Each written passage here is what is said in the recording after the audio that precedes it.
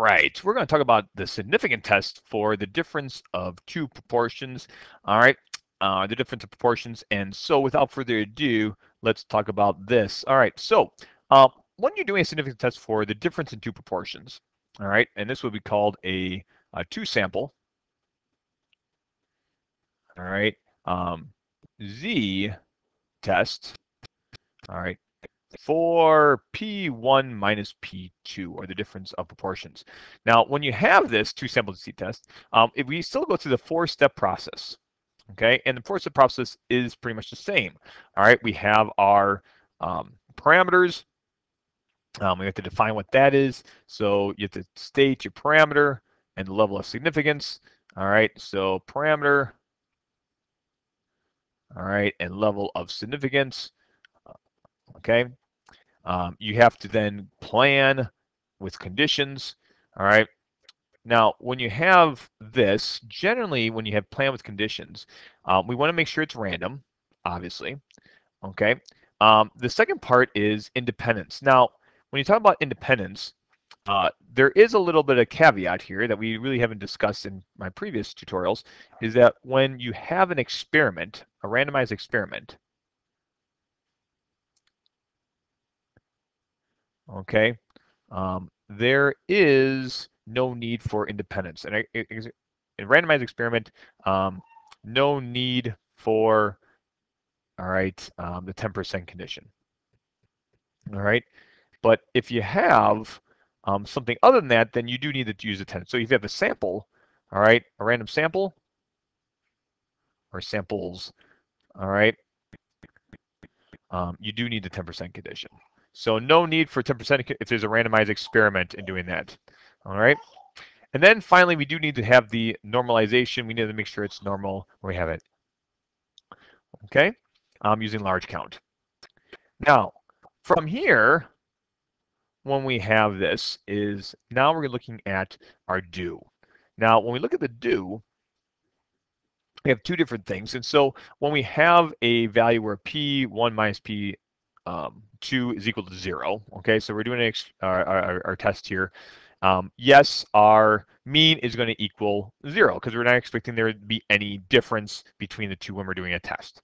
However, when we're finding our standard deviation, unlike previous ones where we take, like when we did a confidence interval, and we took each one individually, when you do a test, what you're doing is you're going to assume that all of the groupings were together, okay? All the groupings are together, and they all had pretty much the same result, okay?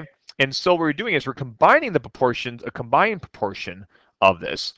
And when we do that, we're going to take a statistic, or P combined. That's why we see the P hat C. So this is like both proportions combined, and we're going to take that percentage and then 1 minus that percentage over each of the individual samples. Because we're going to assume, we're assuming in this test is that since it equals 0, that really it doesn't matter where they are located, okay, because it's just one big sample. And so the proportions are going to be the same, but we're going to divide that by the number of each sample just because they're different samples. But we're going to assume that there is no difference between them. For our stat. And so that's our do. And then we finally, for our last part, is we are going to conclude the same way as we conclude every other test. All right, so let's try one of these. Let's check our understanding on this. And so with that, let's say we have to study long-term effects of preschool program for poor children. Researchers designed an experiment. Okay, so we have an experiment here. All right, they recruited 123 children who had never attended preschool from low-income families in Michigan. Researchers and families randomly assigned 62 of the children to attend preschool, paid for by a study budget, and 61 to serve as a control group who were not to go to preschool. One response variable of interest was the need for social service as adults. Over a 10-year period, 38 children in the preschool group and 49 in the control group have need for social service. All right, so do these data provide convincing evidence that preschools reduce the later need for social services for children like the ones in the study? So essentially, we have our P1, okay? So P1 is our P1 is the true, all right, proportion I'm just going to define these individually first. The true proportion of adults, all right. Well, I guess not necessarily adults, but portion of, yeah, the adults, I guess it would be adults needing, all right, social services. I'm just going to say social services as S. Social services if attending preschool. All right, attending preschool. All right, and P2 is the true proportion. All right, the true proportion of adults needing, all right, social services if not attending preschool. Okay. All right. And so, all right. And so what we have then is P1 minus P2 is the true difference, all right, in proportions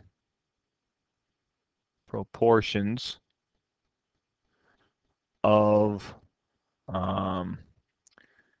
adults needing social services if attending preschool,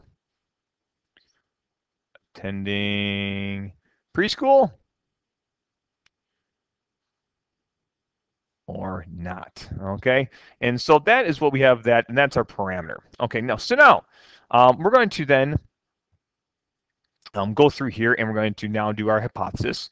So our null hypothesis is if we take P1, all right, minus P2, that this is going to equal 0. So we're assuming that there's not going to be any difference whatsoever. Now, our alternate hypothesis is that what we're expecting is that they recruit and never intend. All right, researcher randomly assign this one response variable over the 10 years. Control group, do they convince them that preschools reduces the later need for service? So essentially, if it reduces the need, then there should be fewer. So the difference would actually be less than 0. All right, less than 0. Okay, that would be less than 0. Okay, and so that is what we are looking for here. Okay, because there would be fewer, so that would be less than 0 in this proportion between these two. So that's our alternate. We're going to do this to a level of significance, or an alpha value of, all right, 0.05. All right, 0.05. That's where we're going to take it at. Okay, and so we're going to now look at our conditions. So what are we going to do now is that we're going to state that we're going to do a 2 sample, all right, Z test for P1 minus P2. All right, and now for our conditions met. Well, conditions, all right, is it randomized? Yes, it's random. All right, random assignment. Okay, 2, we don't need, since it is a random assignment and it's a random experiment, a randomized experiment, we are exempt from the independence rule. And then 3, all right, is this normal? And we're going to use large count here. So we're going to figure out, all right, our test stat here. And so we're going to go over here and say, what is our first one? That is going to be for the preschool. So, so over 10 years, 37 in the preschool route. So 37, all right, sorry, 38, all right, out of 62, all right, and then we have P hat 2 of our stat, that's going to be 49 out of 61, all right, in that, okay, and so we're going to find each one individually, all right, and we realize that each one of those, all right, is going to be greater than 10, all right, because obviously we're going to have 38, all right, and 38 minus 62, all right, and so we have normal because each one, all right, we have this one right here, p hat of 1 times 62,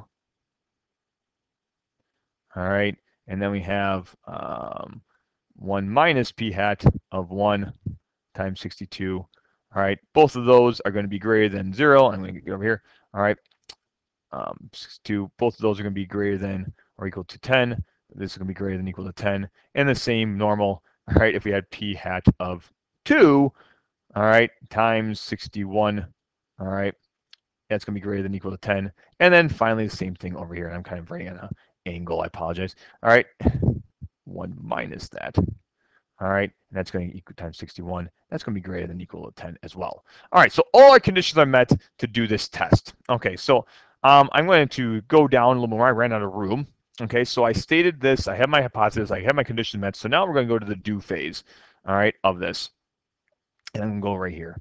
So now, how do we do this? Well, we need to figure out, okay, a z-score for this. Okay, and in our z-score, okay, we're going to use our combined proportion minus 0. All right, actually, yeah, okay, our combined difference. Oops, not combined difference. We can find our combined difference. All right, and then minus that from 0, and then find that for our standard deviation. So we're going to take p hat of 1 minus p hat of 2 minus 0. All right, over the square root of p hat combined over n1 plus, oops, times, all right, 1 minus p hat of c, all right, and that's going to be plus p hat of c times 1 minus p hat of c over n of 2. All right, so we got to do that. And finding these two, we got to find our combined proportion. Okay, so let's find that value.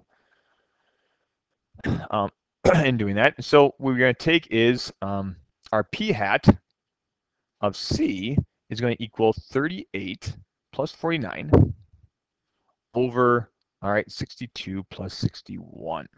And we're going to find out what that proportion is. Okay, and in doing so,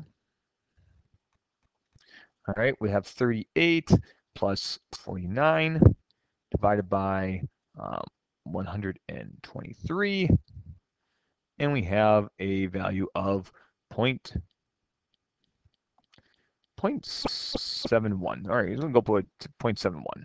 Okay, so we're going to go 0.71 here. Next thing is now we're going to figure out what these different values are. Okay, what's that difference going to be? 38 divided by 62. All right, we know it's going to be 0.61. All right, and then 49 divided by 61 is going to be 0.80, 0.80. Okay, so, and going through here, when we take, all right, these two values, 0.61, all right, minus 0.8, we'll have a value of negative 0.19 minus 0 all over, all right, and then we'll have the square root of 0.71 times 0.29 all over 62, and then plus that to, all right, 0.71 times 0.29 all over 61. And I'm kind of writing an angle here. I apologize. And that's our test stat right there. Okay, so let's find out what that stat is. We'll go and put this into our calculators, and you can do that. 0.71 times 0.29. All right, and then we'll divide that by 62. All right, and we'll add that to 0.71 times 0.29 divided by 61. And we have a total of, right here, take 0.19 divided by 0.0812. We'll go like that. All right, and so we'll have, all right, negative 0.19 divided by 0.0812, and we have this. So negative 2.33. All right, or you can maybe run that to 4. Okay, 4. Well, that's a pretty large statistic, and so we will take this and find whatever our p-value is. Okay, so what's our p-value? Well, taking this value right here and looking at this, our n is 0, and we're going to 1, and we're going to have here negative 2.34 is right there. Okay, and so let's find our p-value, and our p-value is going to, we can go to normal CDF, or you can use your table A and figure that out. All right, and doing all this stuff right here, and we get an answer of, all right, a p-value of 0.009. 0.009. Awesome sauce. All right, cool. And now looking at that p-value of 0.009, well, is that level of significance of, all right, 0.05? Well, that definitely is less than that. So since, all right, 0.009 is less than 0.05, we reject the null. Null, we have convincing evidence. Convincing evidence to support, all right, the alternative hypothesis. All right, we can say that. Okay, cool. And so that is what we have right there. So now the next thing is, if we wanted to continue on there, so we could go look at number 2, and based on your conclusion in question number 1, would you have made a type 1 error or a type 2 error? Explain your reasoning. Well, since we rejected the null hypothesis, so it would have been a type 1 error, all right, because we rejected the null, all right, rejected the null, and if type 1 error and if the null was true, then guess what? Then we made an error. All right. And so that is what we found there, okay, and going through this. So that's what we had. So what we had right here is we went through the 4-step process of completing a 2-sample z-test for the difference of proportions, P1 minus P2. First, you want to state your, parameter. You want to do your hypothesis. We want to test our conditions. We want to then go through and find our statistic. Make sure that you combine your values right here, all right, for your test portion. And going through here, we can identify what the test stat is, and then our p-value, and then make our final conclusion. All right. Well, I hope that made some sense, and I pray that you are able to use this information and do better on the next problems. All right. Have a great day.